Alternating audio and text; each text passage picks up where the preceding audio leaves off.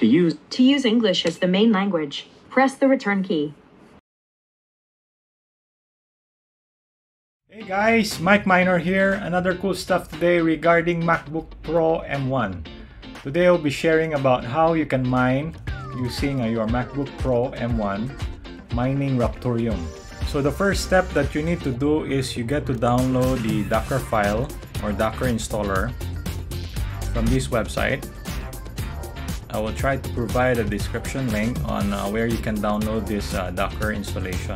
You can download the Mac with Apple chip. So you just have to press this and then the download will start.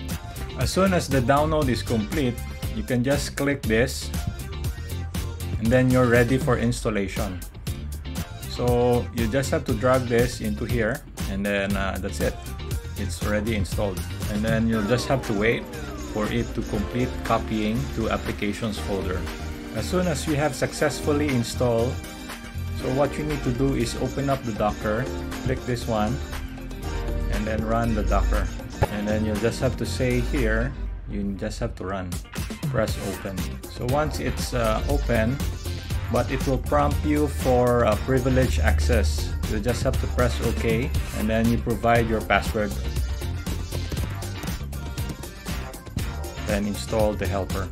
As soon as you have installed, the Docker will be running from the background on top on your upper right beside your, and then this one will prompt. So what you need to do is you just have to accept the terms by the Docker and accept. As soon as you have accept, then the Docker will fully run. So next step is you need to configure the resource of your Docker, which you need to click the icon on top of the preference. You just have to click preference, and then after you click preference, you click resources, and then you set your CPUs to 8, and then you apply and restart. So this is a configuration that will try to improve or will try to maximize your CPU in your MacBook Pro M1. It will try to fully utilize your 8 CPU. So that's the reason why we are trying to configure this CPU resource. So after we set, it's already restarted. As soon as we install the Docker, we need to go to CPU Miner, and then we try to download the code. So we'll just have to click this code on top and then download the zip. As soon as we downloaded the zip, we click this and then show in folder. As soon as we have downloaded the CPU Miner, we'll just have to double click this. Then it will create a folder cpuminer-gr-rtm main. So what we need to do after that is we open up a terminal, and then we need to configure first the Dockerfile. So what we need to do is we check the folder path, we go to the downloads folder, and then we go to the CPU Miner gr-avx2 main. Then we press enter, change directory, go to that folder, clear the screen, and then what we need to do is we try to modify the Docker file. So from the Docker file, we need to locate this one, because by default this one you won't be able to install or run this CPU Miner in your Mac OS. So what you need to do is try to paste this, or try to put platform, or try to put -- platform is equals to Linux/AMD64. And then another one you need to put here below, which is here, same thing, you copy over -- platform or equal to Linux/AMD64. After that, press Ctrl X, then press Y, then save. Then after saving, we are ready to build our Docker. So how to build is by typing docker build -t CPU miner -opt latest followed by space and a dot. Then we press enter. Then it will try to build our Docker file, the CPU Miner. We'll just have to wait, it will take some time. Now the Docker build has fully completed setting up the Docker. So the Docker build will just actually build your images. So what you need to do is you can check if it's successfully installed by typing docker images, And you can see now it's already installed. The Docker CPU miner OPT is already installed.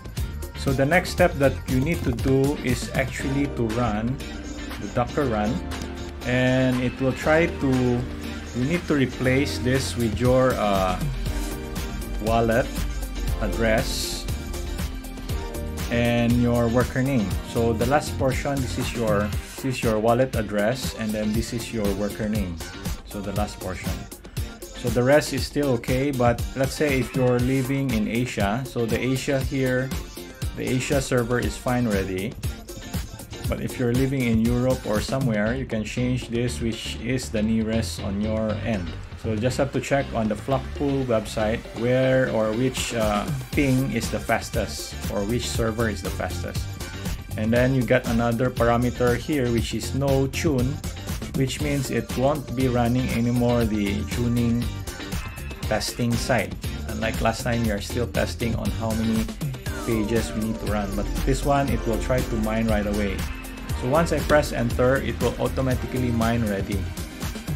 So currently the speed of the MacBook Pro M1 is really not that fast compared to maybe the i7, but sometimes the speed might spike, it might be higher. So but it's the first time that I run this one. As you can see, it says here that the failed to initialize the large pages because it's not totally supported by the CPU miner. They stated that one in their website. Maybe in the future they might be supporting the M1 processor chip, but currently they don't support. That's why we are finding ways if we are able to mine using our MacBook Pro M1. So now we have an accepted share, as you can see here. As you can see on my screen, we have an accepted share ready, one accepted share, and then our speed is actually very fast. I was not expecting this. So it runs by 78.8 hash per second at an average of 76.9. So not bad actually. I was thinking it might be 20 hash per second. So that's it, guys. I hope you learned something on how to mine on your MacBook Pro M1. To me, it's just an experience and then a learning experience actually on how you can run your CPU miner in your Mac OS. It might be a potential in the future. They might be able to support the MacBook Pro M1 in mining Raptoreum.